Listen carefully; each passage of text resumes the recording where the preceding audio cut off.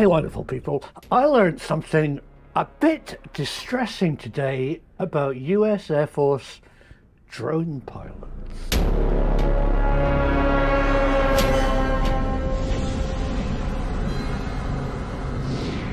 Now, being a drone operator is very stressful. Drones themselves probably have automated flying systems to keep them level and in the air while in the battlefield, but it still takes human eyeballs to spot the target.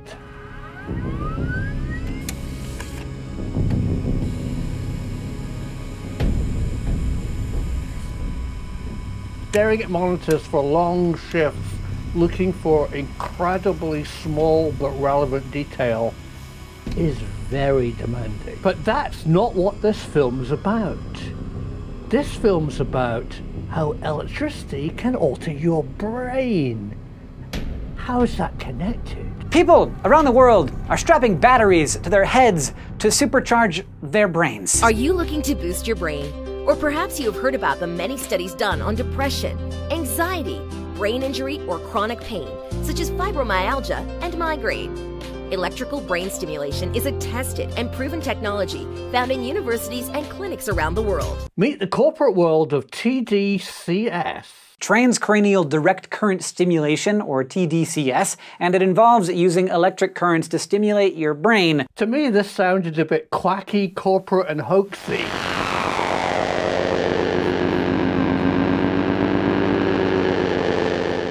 Health professionals dealing with people with severe mental illness can treat them by altering their brain waves.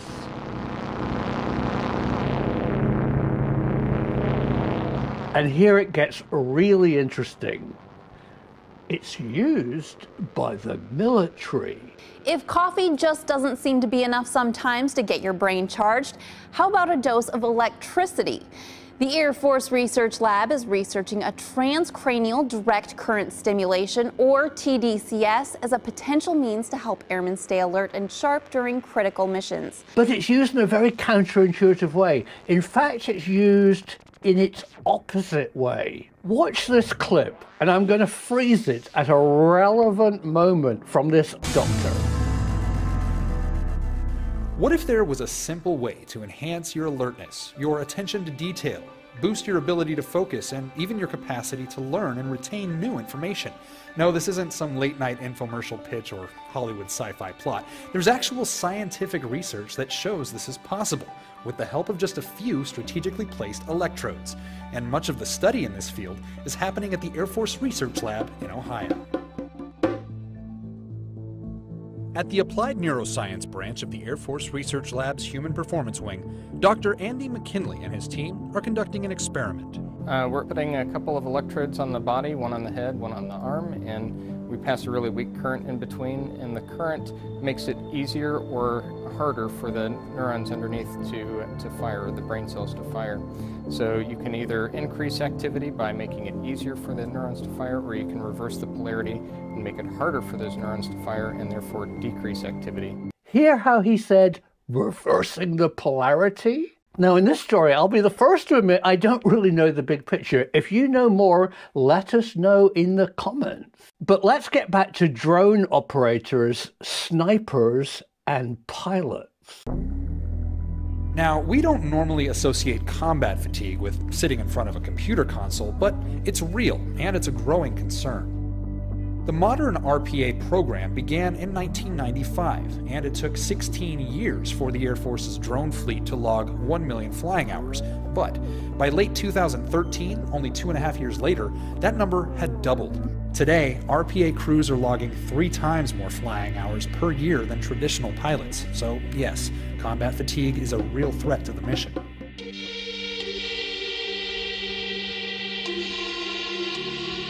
So we now know that TDCS stimulates different parts of the brain to help with people with problems. But a DARPA study revealed you can use it to do the opposite, suppress the human brain. What I'm going to say now is a staggering piece of information. a sniper, a pilot, and specifically drone operators are being experimented on to cut out distractions, to focus the brain. So TDCS apparently can not only stimulate, but also suppress distractions. Imagine you're a sniper waiting for hours for a target, and there's birdsong and you're wondering what you're gonna have for supper, and there's your girlfriend really loves you, and oh, I've just missed the target. Well, that wouldn't work. How about making their brain focus on what their job is? And that's what DARPA are experimenting with. The scientists at the research lab's Applied Neuroscience branch are committed to optimizing the cognitive performance of the warfighter. And as the Air Force leans harder on its image analysts, sensor operators, and RPA pilots, that mission becomes more important than ever. Warfare in and of itself is a human endeavor, and if we can enhance the human piece of that, their ability to think and to make decisions, this could really give us a strategic advantage in the future. And possibly they're doing the same thing to help concentration on pilots, and very specifically, drone operators. Sitting for long shifts, monitoring this tedious screen, looking for a minute detail. You don't want to be distracted by stray thoughts. So there's experiments going on where their brain waves are suppressed to help them focus on the one task they're hired to do. And that's all I know. But there's more to this story than meets the eye, and you are the ones to share it. Because of you, the truth is out there. It seems the Army had taken advantage of Buster's childlike interest in games. This is so much more fun than just the fur. And his childlike inability to distinguish between games and reality. So they set him up as a drone pilot here. Want to go to lunch, Private Bluth? Not till I take you out the hospital! I tell you, this kid's amazing. If I had him back in the 60s, Cuba would be the 51st state. You're not gonna get away from me, little nurse.